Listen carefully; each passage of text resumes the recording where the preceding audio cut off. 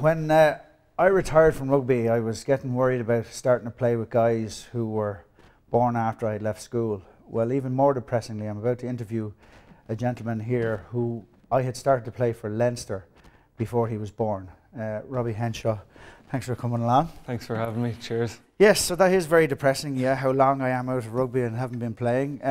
So listen, let's go right back down to it. Rugby wasn't your first sport, was it? You were kind of country boy, Gaelic, with a little bit of hurling involved, was there at all?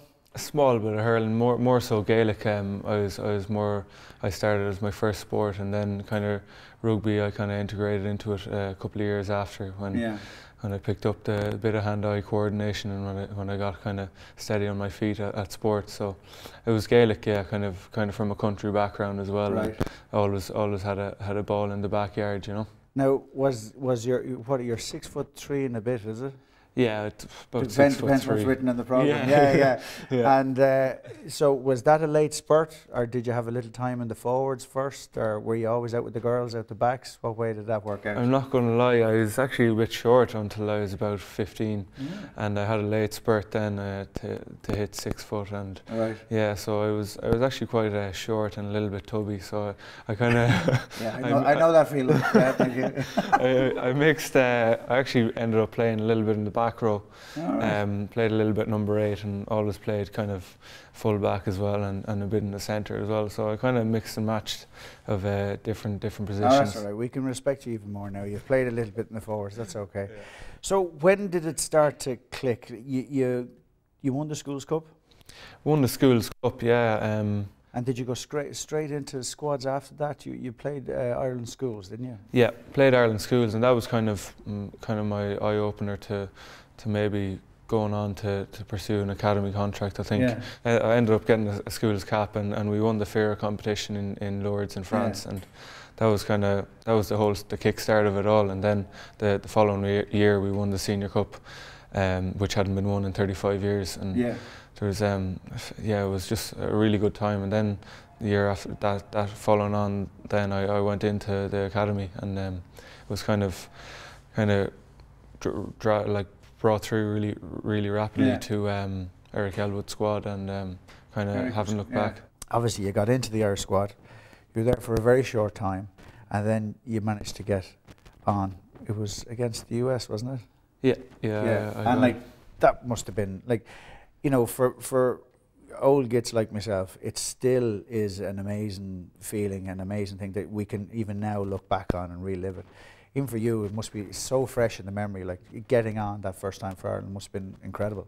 Yeah, it was over in Houston. I can remember it to this day. It was only a couple of years ago, and my parents got to travel over and relive it with me, or to live it with me, and it was unbelievable. I mean, getting my first cap for my country was just what every, I think, young kid would dream of, and it was really amazing as well. The game itself wasn't full of tries, but we got over the line in the end. So we got a win. A win's a win. Exactly, and it was just obviously it was my dream come true, and just it was unreal. Okay, so we can't really talk about the Irish setup without talking about Joe Smith a little bit, and.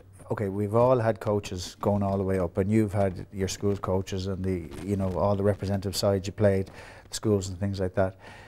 What was it like going in under Joe? And we've heard to say there's so much that he's like very much like the school teacher. You expect certain levels.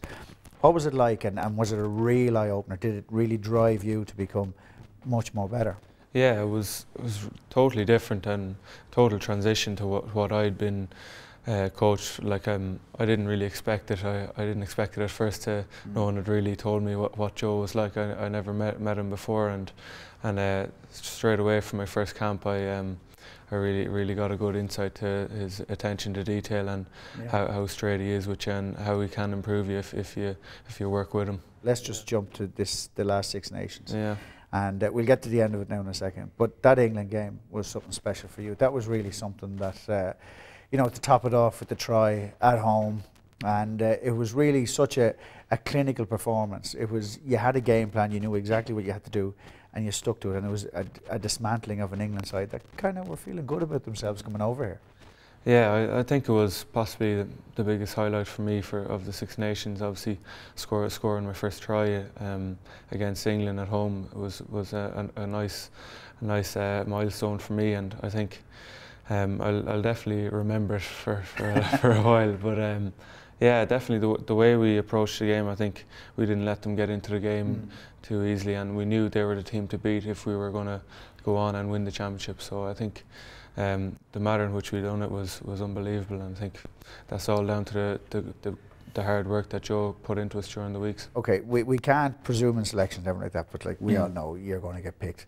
The World Cup, okay, and you're going to be battling hardy in that. Obviously, I've never even been to a World Cup in underage, so I'm not sure the schedule or what it's like. So it's maniac. Yeah, it's absolutely crazy. I've been to 2 World Cups, and there's something you will absolutely never forget. And there's so many pivotal games. And speaking of which, it's that French game is obviously, you know, we're assuming that things go right beforehand, but that French game is definitely something that the game is going, or our World Cup could flip-flop on. Yeah, and I've experienced a couple of just watching them on TV, and I know it must be pretty tough to be in an environment for that long with the team as well. And the weight of expectation. How do you think that'll go? Yeah, I think the eyes are on, the spotlight's on us now, because we are the Six Nations champions in 2 years in a row. I think a lot of people will be backing us in the Northern Hemisphere to be probably the best team there, but I think that only improves us, and it really makes us strive for more. Perfect. Yes, it's going to be a great World Cup. Robbie, please God. Thanks very much. Thank you. Take care.